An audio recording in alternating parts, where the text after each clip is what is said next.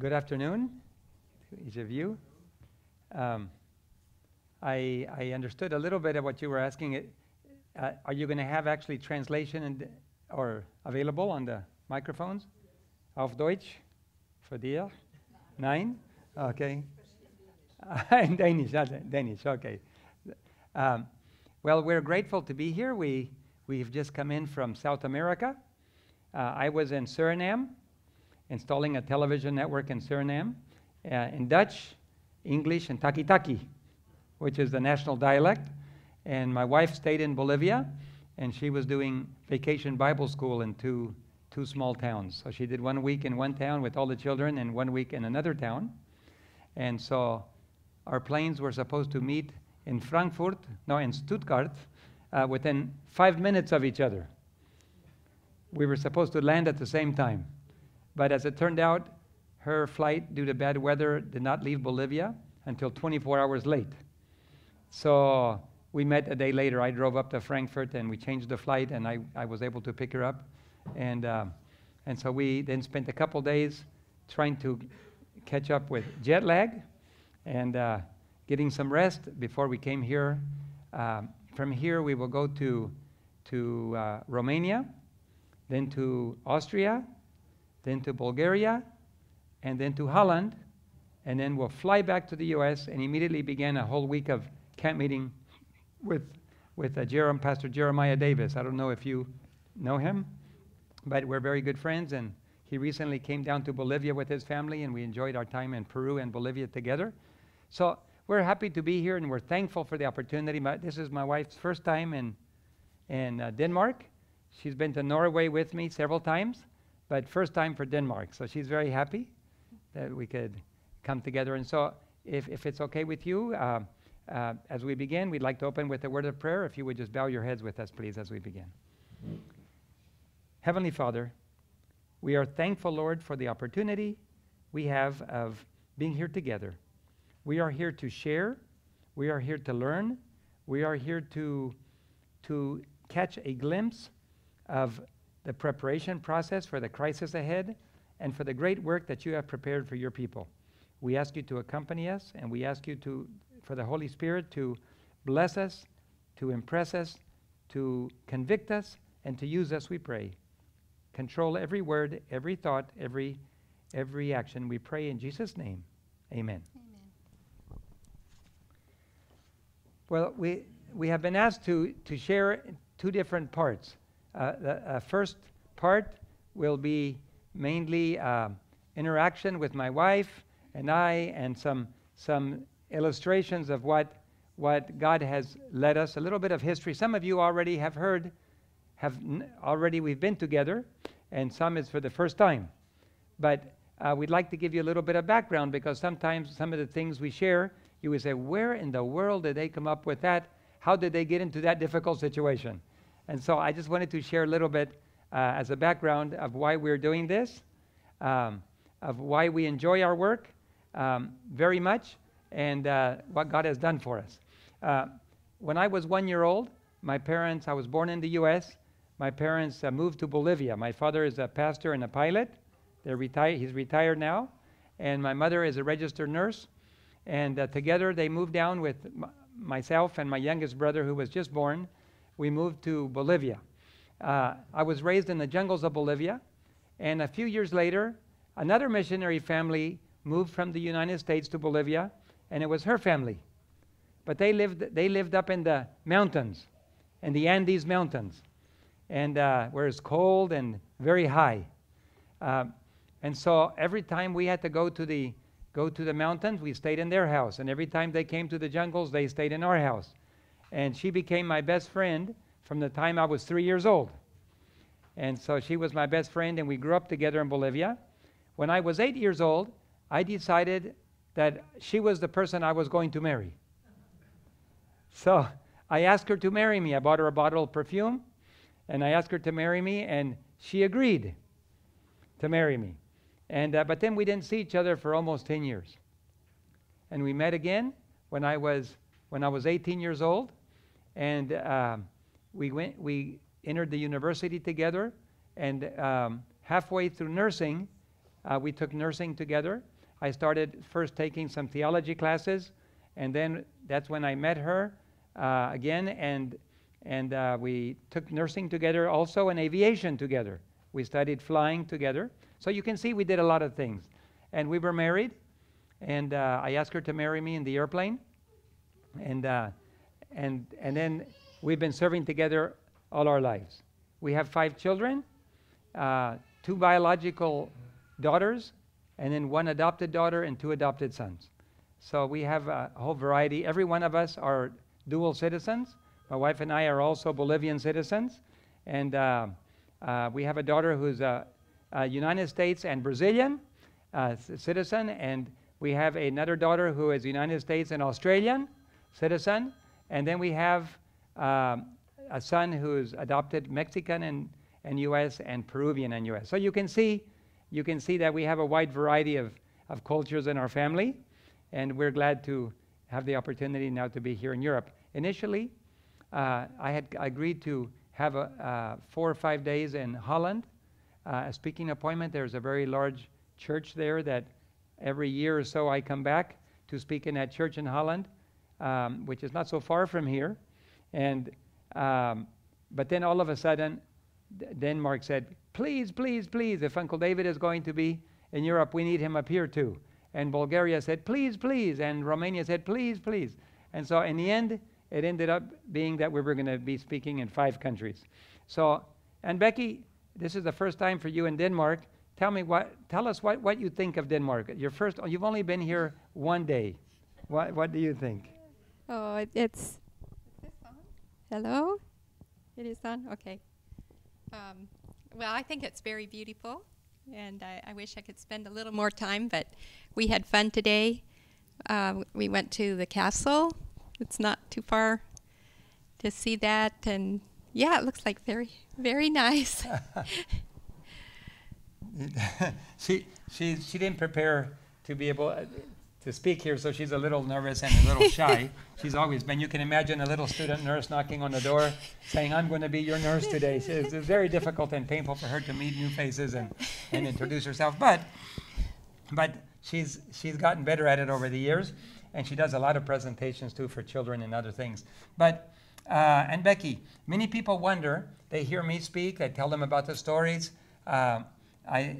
We tell them about flying and working in countries, being hijacked, being in prison, we'll share some of those stories again, maybe being assaulted by armed thieves and so on.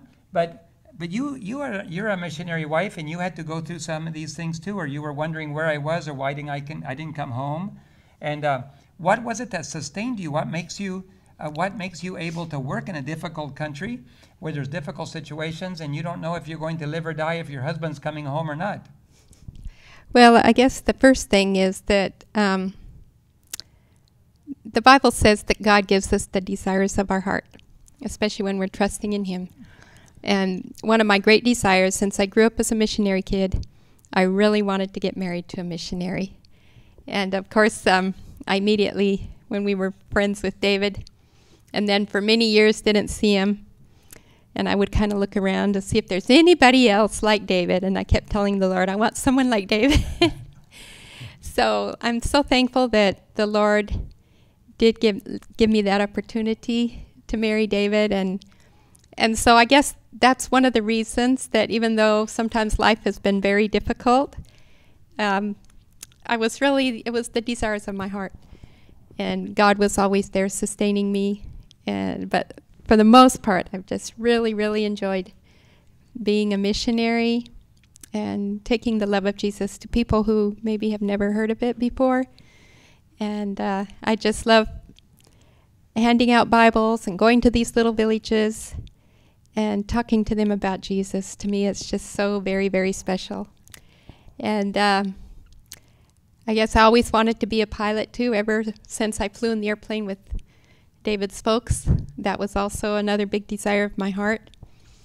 And when I got to university, I studied to be a pilot, and I've spent the last 39 years flying beside David.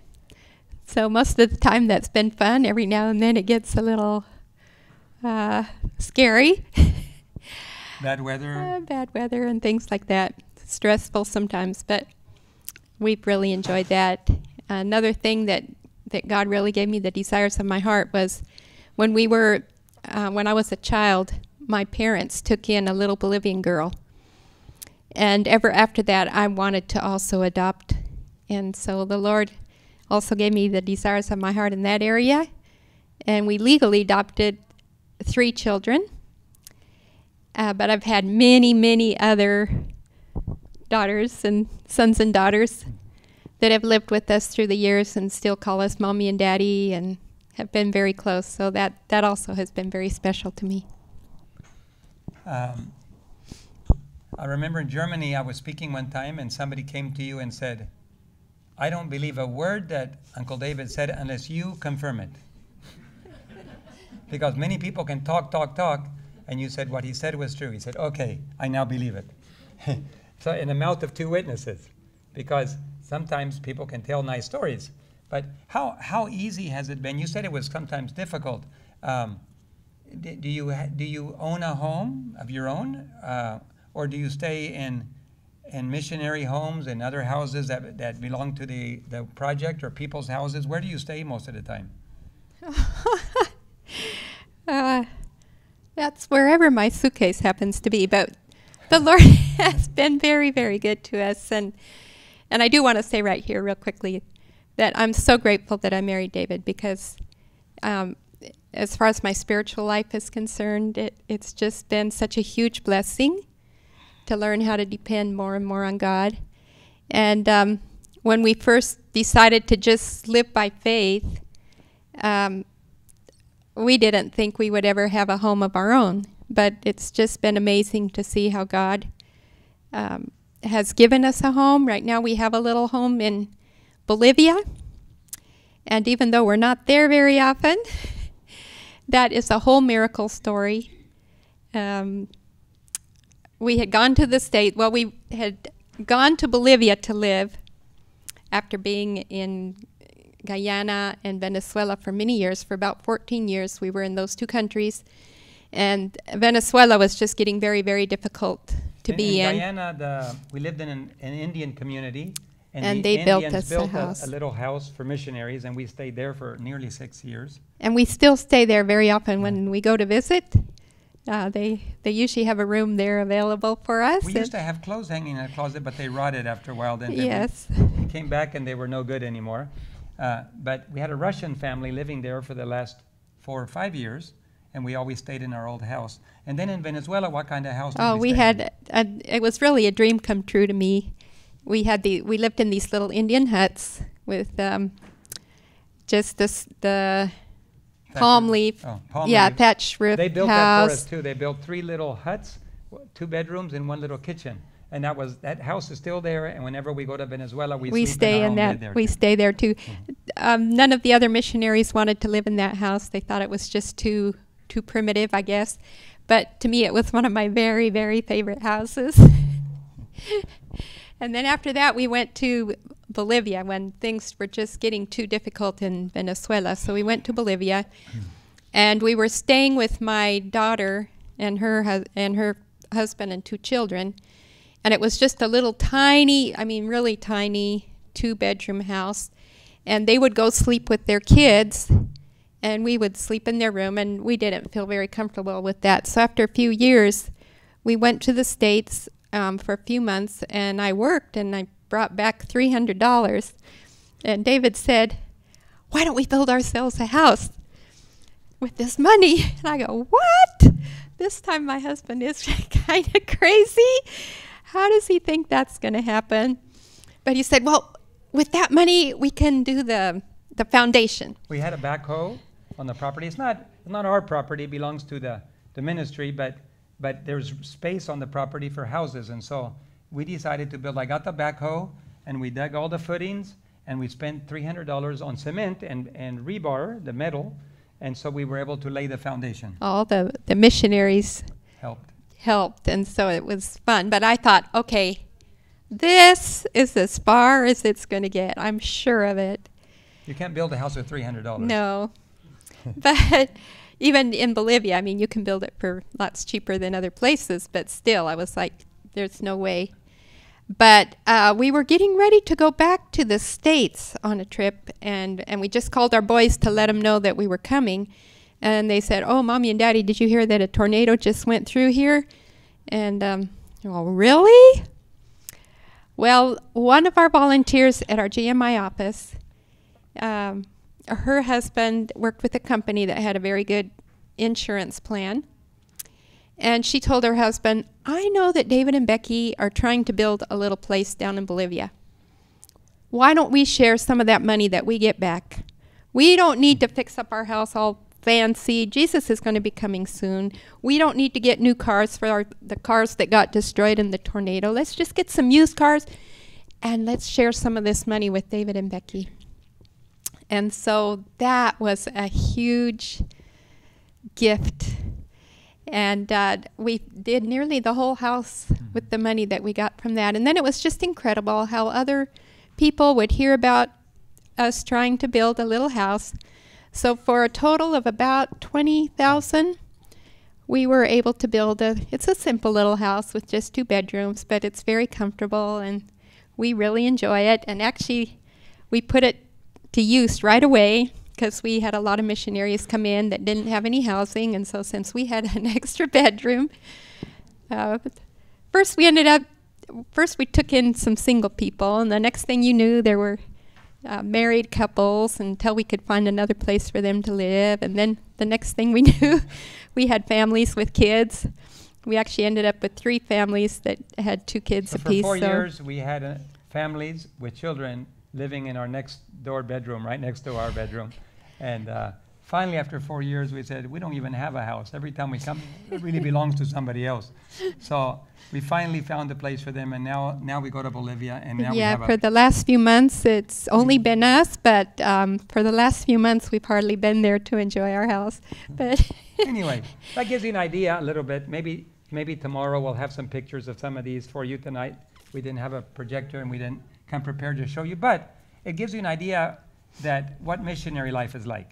You stay in a thatch roof house, you stay in a little wooden house, you stay in a little brick house, you stay with other families, you stay in the office. We stayed for 6 months. Every day we'd lay out a couch, sleep on it, and we'd make it into a sofa again, and then we'd carry on the regular work. So that gives you an idea. You have to be willing to be flexible. Yes, I think that's one of the biggest things. It's very important for missionary work. If you're not flexible, it's very hard to adjust to other cultures and other ways of sleeping and eating and so on. So I know the older we get, the less flexible we get, right? Some of us have that white hair, gray hair. We know that we get a little bit less flexible, a little less flexible here, and a little bit less flexible in our habits too. But we've grown up with a lot of flexibility, but even with that, it's nice. This may be we may not travel as much anymore. We find that there's so many needs in the world that if we just stay in South America more, there's too much work for us anyway. So we may not come back very often to Europe, but I try to come back once a year. But this time we ended up with 5 speaking appointments, which we intended to have only 1. But we're glad to be in Denmark. Thank you for the invitation. We're thankful to be here. One of the questions people many times ask, and that is about salary. How much salary do missionaries make? Do you receive a salary? What are your health benefits? And those kind of things. And we tell people, well, God is our insurance plan. And God is, you know what health insurance? Health insurance is only good when you don't have health. You know that, right? What about that? What about life insurance? When is it good? When you're dead. When you're dead, right? Does life insurance keep you alive? Does health insurance keep you healthy? No, health insurance is when you're sick, and life insurance is when you're dead. So the best insurance you can have is when God insures you, when God gives you health and life. So we have 300 missionaries working in different countries. Today we're working in about 94 countries, with projects in 94 countries. And we have 300 people, and none of them have health insurance. But on the other hand, I only remember of 1 or 2 people that ever got sick. and it was resources for them to cover that. So God keeps us healthy, and if there is a little incident of some kind, God provides the resources to care for that. And so we can thank God for His protection and care. The other question is, how much stipend, how much money do you get? Well, some countries cost a little more than others. For example, in Bolivia, a single person can live on $100 or $150 a month, approximately. A family with children, maybe $300. Other countries are more expensive. Some countries do require some kind of health plan, and we have to follow the law, and then you have to do that. Other countries don't. But we work within whatever the country requires. Most third world countries don't require any health coverage. Not like well, here I think in Denmark the government provides you health care. In the United States they have been requiring everybody to carry health insurance. But since we don't receive a stipend and we don't receive a salary, whenever Becky, my wife, works as a nurse when we're in the United States, then she makes a little bit of money, and that's the only income we report, except that we report we have housing and we have food. That's part of our benefits, but it's not cash. And so we normally report that to the government, and the government says to us, you don't make enough money to have to buy insurance. So every year we report what we make, what we get, and they tell us you're exempted from health insurance requirements. And so we're glad we don't have to pay money every month for health insurance, and we haven't had to use it anyway. We've been healthy. What are the benefits of being a missionary? The benefits of being a missionary are that you learn to depend on God. We have to all learn to depend on God, even if you live in Denmark. Because someday, even in Denmark, the world situation is going to become more difficult. You know that. The storm is on the horizon. The world is not going to remain in the same stable condition forever. The storm will change all of the variables. And when that storm hits, even in Denmark, people who have not learned to depend on God will have to learn. But how fast do we learn as people? Very slowly, right? All of us have hard heads, and it takes a while to learn. So the more we learn to depend on God, the easier it is to depend on Him in the future. So I would suggest that no matter what your situation is, each of us needs to ask God to teach us to depend on Him, because we will need it. What is coming ahead, every single child of God will need to learn to depend solely on God. And so God might ask you to go beyond your comfort zone. God might ask you to give to support a needy person, a needy project, your local church, a needy country, whatever it is God impresses you. If you learn to give, even if it's uncomfortable to give, you will find that God will take care of you. Amen. And so the more experience you have with God, the easier it is, it will be for you in the future. And Becky, you're involved in health work. You're working with the health work in Bolivia. And Bibles too. One of the things that you like to do is to give Bibles away all around the Andes Mountains into the Indian villages. You travel to them. I don't like the Andes Mountains myself. I like the jungles. I grew up in the jungles, and being up at 3,000 and 4,000 meters high gives me a headache. It's cold. It's no oxygen, and I think it's miserable, to be honest. But she grew up there, and she likes it. And did you know that a person that grows up in the Andes Mountains has bigger lungs than everybody who grows up in the jungles? Your tidal volume, breathing in and breathing out, your tidal volume increases, because if you grow up in the mountains, your lungs have to make up for the lack of oxygen.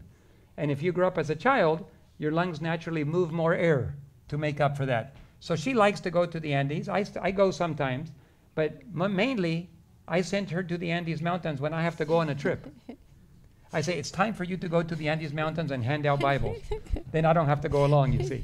And so she, what do you like to do? Tell me about the Bibles. You love giving out Bibles and some of the health work that you do. Yes, but we do also go to the jungle areas. You do go to the jungles too. We've actually gone to he went with me on that trip where we went to the Mamoré River, where we became really, really good friends when we were kids. And so it was fun to go back to that area. But just this year. It was this year, wasn't it? Yeah, early in February. I decided to go up to a place called Oruro. One of our missionaries some time ago, actually he was from Germany, he and a friend they were volunteers there, and before he left back to his country, he decided to go to some of the mines up there in Bolivia. And they had gone down into this one mine, and there they have tin mines and coal mines and things like that there. All kinds of different minerals that they mine, and of course it's pretty dangerous work. And so those people are quite superstitious, and they worship this god called Supai, and they think that they have to give him all these kind of gifts, otherwise he may punish them and cause the mine to fall on them, or maybe they won't find any minerals. And so they had gone down into a mine, and here was this shrine with this god, and it was just covered with all this confetti and cigarettes and coca leaves and all these money and other things that they had brought this god. But he said what impressed them the most, they had like a little altar, and they would put their candles there, and at certain times of the year they also sacrifice llamas. He said he just felt such a malignant, evil spirit down there. It just really shook him up, he and his friend, and they got out of there as quickly as they could.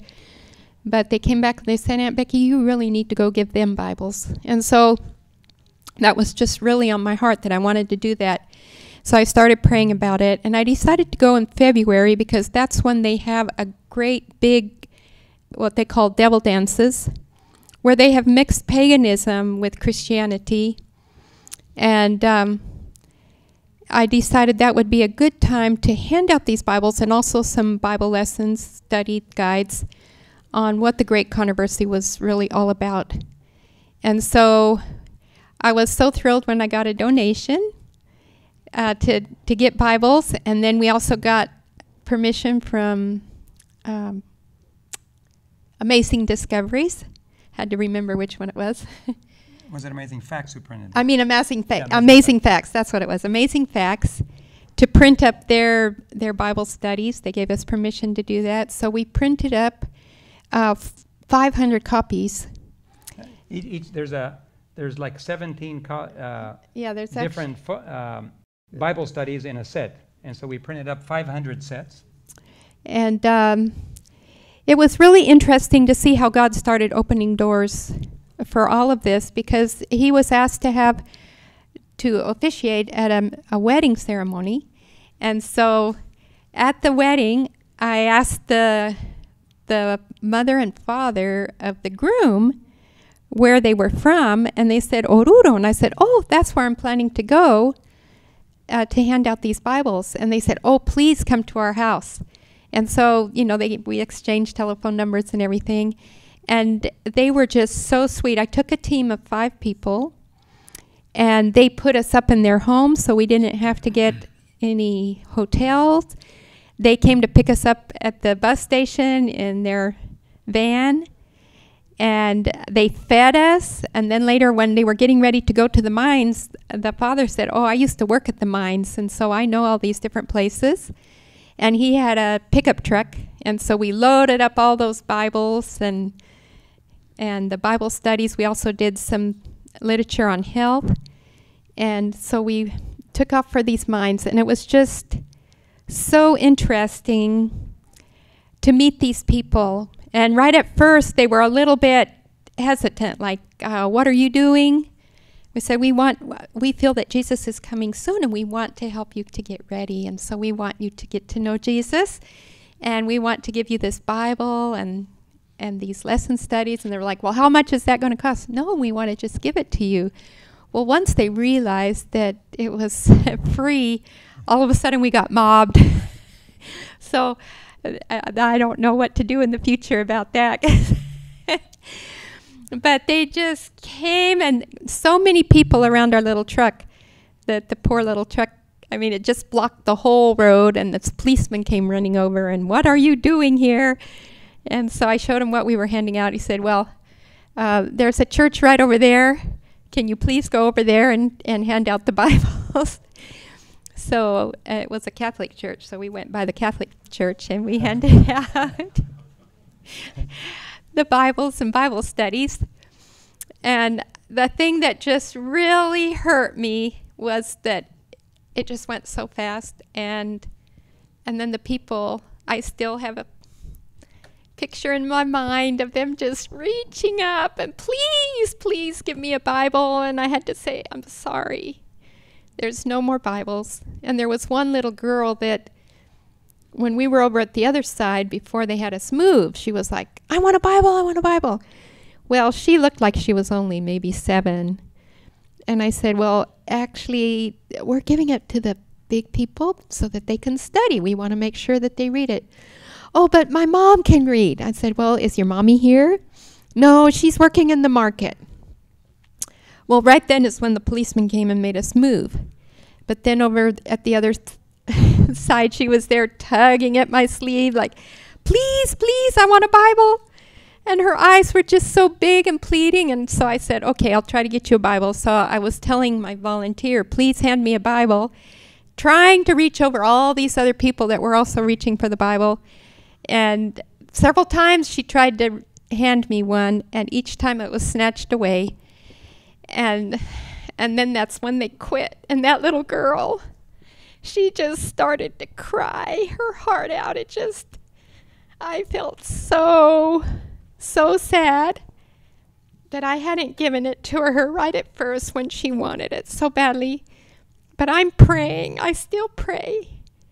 Not every day, but whenever I think about it, I pray that the Lord will help me find that little girl again and give her a Bible and some studies. And actually, as we were driving out, after we had finished handing everything out, we were going through the market, and I just happened to look to the side, and there I saw that little girl, and she was going like this to her mom, like, there they are. And I still have fixed in my mind where that was. So I'm just praying that the Lord will help me find her and give her one. But anyway, I feel very blessed that I get the privilege of passing out these Bibles. I'm just so thankful for all the donors who I know sacrificed to help me get these Bibles. But I just say, man, if you want to come and have a really neat experience, just come with me on one of my mission trips. You can see why we do what we do. It brings great joy. Most donations that most people that give to there, sometimes they come from Asia, like we just had a donation from Malaysia. Mm-hmm. Sometimes it comes from the U.S., and sometimes it comes through our German account that we have there. But Bibles for Bolivia always gets sent. Any donation that says Bibles for Bolivia gets sent to Aunt Becky, and she personally goes with a team of people, and they hand them out in different villages. It's a beautiful thing, you know. And like I was handing out literature here in Denmark a couple years ago in 2015, and you know how hard it is to hand out literature? Yes. People say, are you Lutheran? I'm Lutheran, but I don't want anything to do with Luther. 500 years since the Reformation. No thank you, no thank. It's very hard. In Bolivia and most South American countries, Central America, you can't, they take them out of your hands. They grab them before you can even hand them out. People are snatching them out of your hands.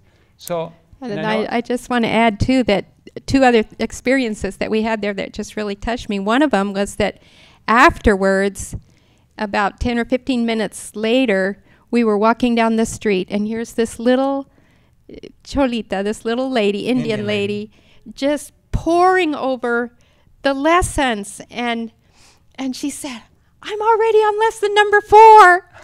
That just blew me away. I couldn't believe it. And the other one that just really touched me, I needed to use the restroom, so I took off to this little place that said public bathroom. And then the man said, what are you all doing out there on the plaza? And I said, well, we're handing out Bibles because we want people to be ready for Jesus soon coming. And he said, you know what? Just last week, it was raining so hard here, and this whole hallway was flooded with water. And I flipped on the light and nothing happened. And I thought, oh, it must be the light bulb. And he said, I reached up, my feet were in the water. I reached up, and he said, I got this terrible shock.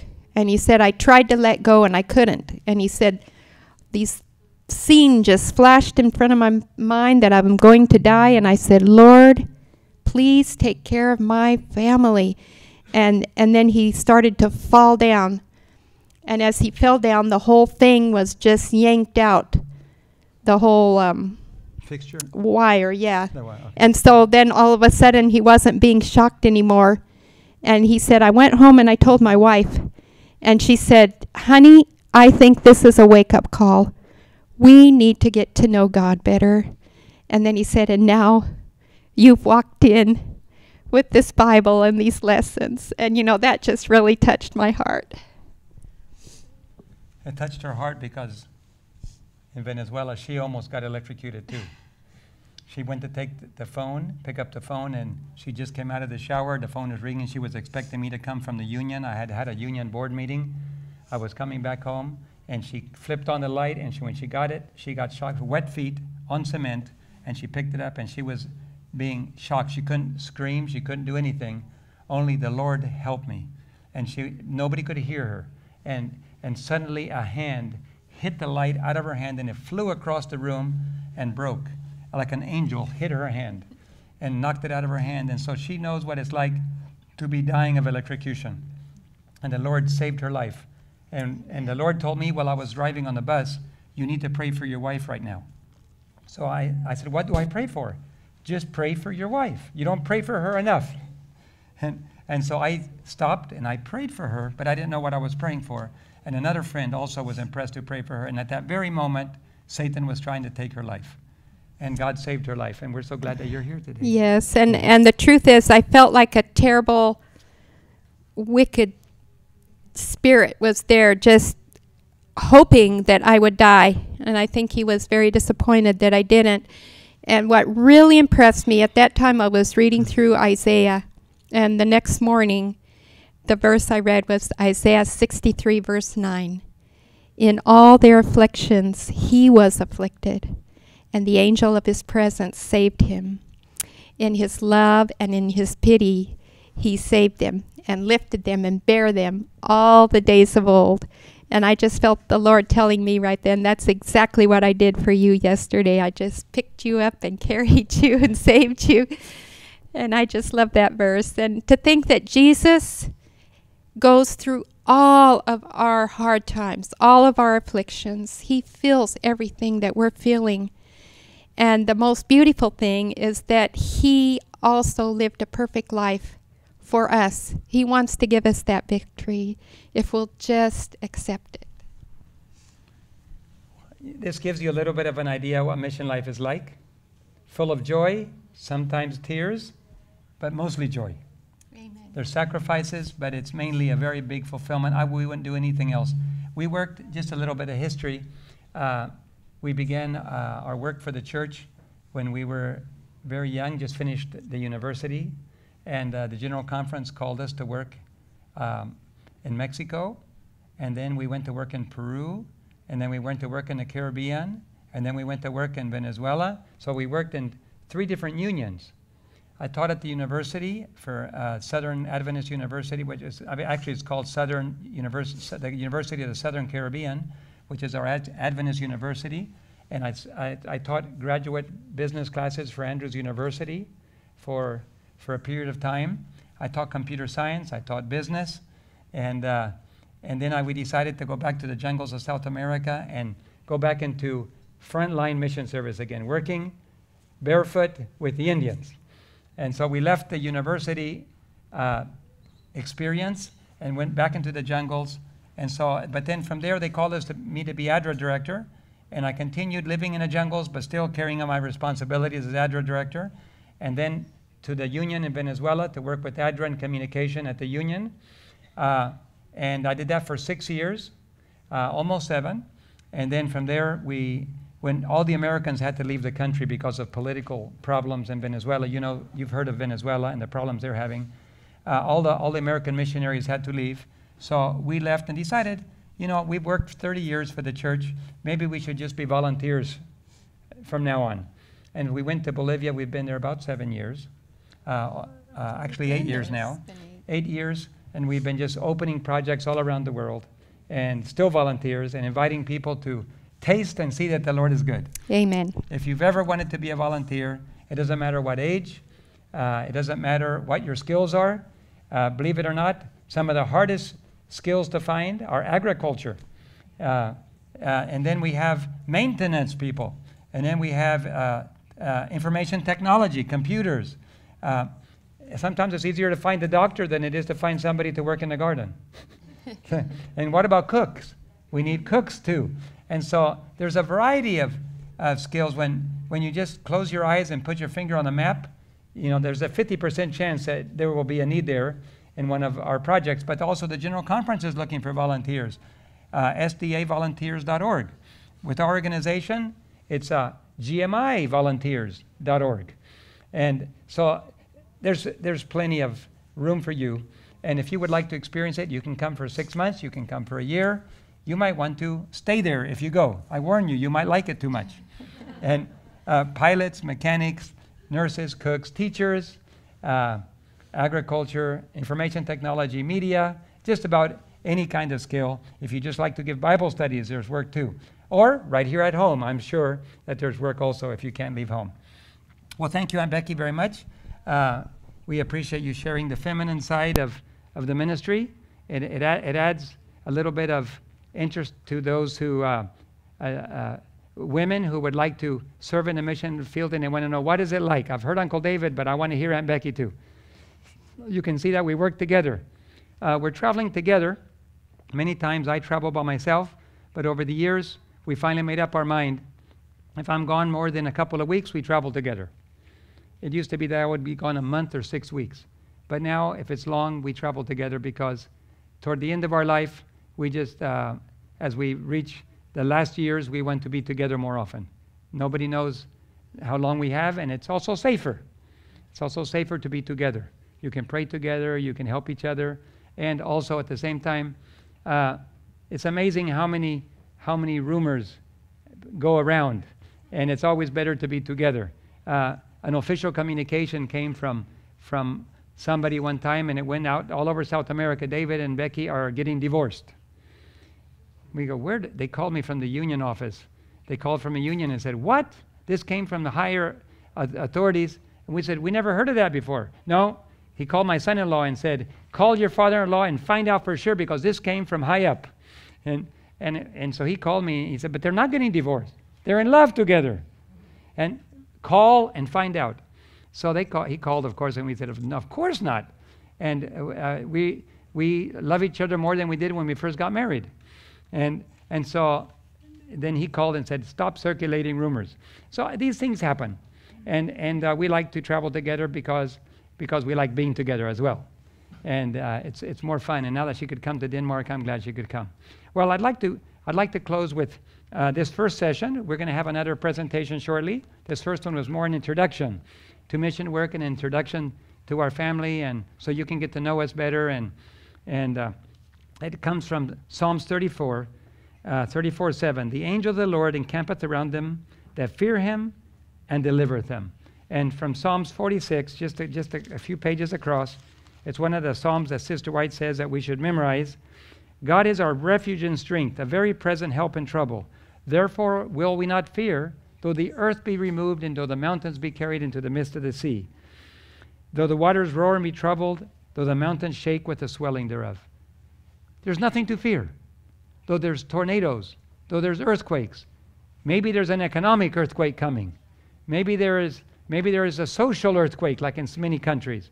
Maybe there is different types of earthquakes. Theologically, there's earthquakes as well, where everything you believe is being questioned. All of these things, we have nothing to fear as long as we keep our eyes on Jesus. And we have learned over the years, I have been hijacked, I've been imprisoned, I've been assaulted by gangs, I've been held up by bank robbers, I've had a gun at my head many times, I've been in many aviation airplane emergencies, where we thought we were going down, and I prayed to the Lord, and somehow we're able to make it to a safe landing. And so we go through all these experiences. We're going through terrible storms where their plane is going up and down so hard that you can't even hold on to the controls. And everything is flying around the cabin. And you're wondering if you can control the airplane. And the tower is saying, hello, hello, are you there? Are you there? And I can't even grab the microphone to talk to them. You know, and my headphones have come off my head. And I'm trying, finally, when we get to the other side of the storm, I just slow the airplane down, because when an airplane is slow, it can take more abrupt attitudes and turbulence. So I pull the power back, pull the flaps down, and just hold it and let it go up and let it go down and let it go up, and bang, bang, bang, bang, bang, bang, bang, like a little tin can with popcorn inside. And when we finally come through the other side, then I talk to the tower, and they say, are you okay? Yes, we're okay, thank you. Do you need an emergency landing? No, the plane is okay, thank you. Do you want to continue to your destination? Yes, we will continue to our destination, thank you. And we think of all these times, and we thank the Lord. You are here today because God saved your life. I would like to ask you today, how many of you know that you are alive today because God intervened to save your life? Can you raise your hand? The more years we live, the more we know that, right? When you're 5 years old, you may not know that. But when you're 95, you have no doubt whatsoever, because you've been through too many experiences. And the longer we live, the more we know that we are here because of God's purpose. God has saved our life for a reason. Are you fulfilling the reason? Are you living the dream that God had for you? Do you know that God has given you dreams in your heart? Many of us dream of doing something, and when we finally are on our deathbed, we regret not having done them. But God is calling you. He has given you a dream. What is your dream? What have you always dreamed of doing in your life? If you will give God full control of your life, you will find that God will carry out those dreams in your life. And the longer we wait, many of the dreams that we had when we were younger become harder to do. My wife and I, some years ago, we ran in a marathon. It was one of our dreams. We wanted to run in a marathon. Now, we only ran half a marathon, 21K. We didn't run 42 kilometers. We ran only 21. But we practiced for about 6 months, getting ready. Actually, my wife and her sisters decided they were going to do it. I could not let them do it by themselves. And so I was a little upset, because if my wife's going to run in a marathon, how can I'm the man in the house, how can I not run in a marathon? I can't allow her to do it and not me. So I was a little upset, because now I had to practice, because I can't run 21K just by getting out of bed one morning. So we started running 1, and then 2, and then 3, then 1, and 2, and 3, then 5, and then 3, and then 5, and then 6, and 7, and then 3. And we started doing this, and it took time. But all of a sudden I noticed my energy is returning. My health is increasing. And I started to have more energy. And when we ran, we did very well. She and her two other sisters. I ran in the men's group a little further ahead, a little faster. But we all 4 of us finished safely, and it's a memory come true. Then after that, we were in Estonia, not far from here, and she tore her ligament in her leg. And then she did later, a year or so later, she dislocated her left shoulder. And now I'm not sure if we're going to run any more marathons. But it was a dream come true, and all of us have dreams. How many of us still have dreams? Raise your hand if you have a dream. See, almost all of us. When we're young, we have dreams. When we're old, we have dreams. You can still carry out your dream. We had a little lady physician. She worked in Africa for years as a nurse, and then she took medicine, and then she came to work in Haiti, and then she wanted to work with us. And we thought she was a younger lady, but when I first saw her, I said, she's in her late 80s. How's she going to work as a missionary? Okay, well, I'll take you down, and we'll see what you can do. You know what? She worked for over 10 years. She ran the Bible school. She took care of patients. And she only went home, finally, after she started forgetting who we were and who she was. She would be washing her clothes and we would say, Dr. Sheila. And she would turn to Gary and say, hello, David, how are you? No, Dr. Sheila, I'm Gary. I'm not David. Oh, hi, Gary. Nice to meet you. Dr. Sheila, you've known me for a long time. Oh, I thought today was the first day I met you. And then why are you washing your clothes on Sabbath? Is today Sabbath? I didn't know today was Sabbath. And she was forgetting which day it was, who she was, who we were. So we felt it was better for her finally to go home, and we talked to her brother and sister, and they said, bring her home. So we brought her home, and she stayed a few more years, and then she passed away. But she said, please, I want you to take my ashes, and I want you to bury them at the base of Mount Roraima, the mountain that separates Venezuela, Guyana, and Brazil. Bury my ashes there next to the grave of Pastor O.E. Davis, the first mission president for Guyana, British Guyana. I want to be in the resurrection beside his grave. Isn't that a beautiful thing? She worked and carried out her dream until she died. And at the resurrection, her dream was to be raised next to Pastor O.E. Davis, who died, who was poisoned when he was working there. And we met a little lady, 107 years old, a little Catholic lady. And we went to see her. And she said she remembered Pastor O.E. Davis. And he died in, I think, 1911 something. He died. And she remembered him still. And she started singing in English. And she said, Pastor O.E. Davis taught me that when I was a little girl. And so, very soon, we're going to get to meet our pioneers. We're going to get to meet Daniel, Jeremiah, Isaiah. We're going to get to meet our loved ones too that were ready for the second coming, and we want to be ready too. We want to be there when Jesus comes. So we're going to be talking. I'm going to be presenting some more things one more time, a little more this evening, and then tomorrow as well. We're going to have fun, a nice time together. At this time, I would invite you to kneel down with me as we just close in prayer, and we'll begin our second session with a little bit more presentations, and that'll be for tonight, what we have to present. Should we kneel down together?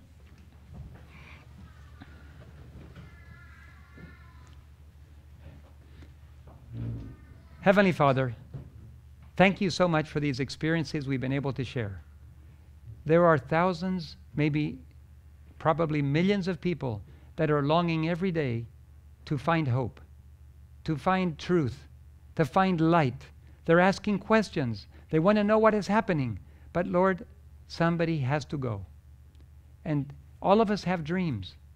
And many of those dreams you have placed in our hearts, Lord, and we long to carry them out. Please, we pray that those that have this strong desire that you have placed there to serve in some way, in some place, please, Lord, in their lives, bring it about, make it a reality, and fill us with your Holy Spirit. And thank you for encouraging us today with the joy of service. We love you. We thank you. We look forward to your soon coming. In Jesus' name, amen.